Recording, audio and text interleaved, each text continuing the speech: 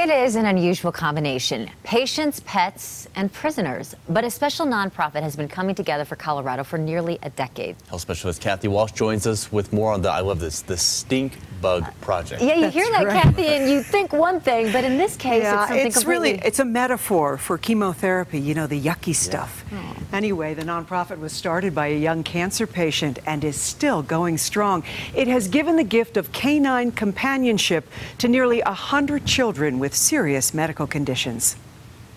He's family. He's a beautiful black lab mix, a 103-pound gentle giant. Mogul, aka Mogi, is a rescue dog.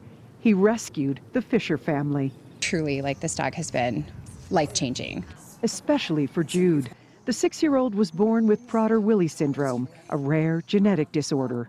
Talking or walking or running are quite a challenge for Jude. And the syndrome causes an insatiable appetite. And the first thing on his mind was, I'm going to spell it, F-O-O-D. Jude now is very active. He walks the dog, sometimes in the house, sometimes with 2 leashes. Jude got Mogi from the Stink Bug Project, a nonprofit that pairs sick children with companion dogs.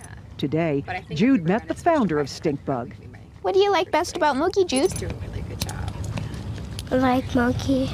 Allison Wynn was 9 and recovering from a brain tumor when she got Coco, a pup trained by inmates in a program at Colorado prisons. I just thought it would be fun to give dogs to other kids to make them feel better. In 9 years, Stink Bug has matched nearly 100 kids and prisoner-trained canines. This is hard for me to believe. Allison is happy she's helped so many.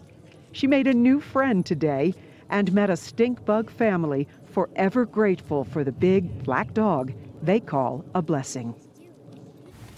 Allison is 18 now and she's headed to college in the fall. The Stink Bug Project is now a program of Rocky Mountain Children's Health Foundation, which pays for those canine adoptions. If you'd like to donate, we have a link at cbsdenver.com. That 18-year-old has made a huge impact. She's amazing. This is the 3rd time that I've spoken with her, and every time I think, oh, it can't still be going. Right. She kept it going, and then got involved with other people and raised money. She even makes dog biscuits and sells them. She's something else. I love that story. Beautiful. Thanks, Kathy.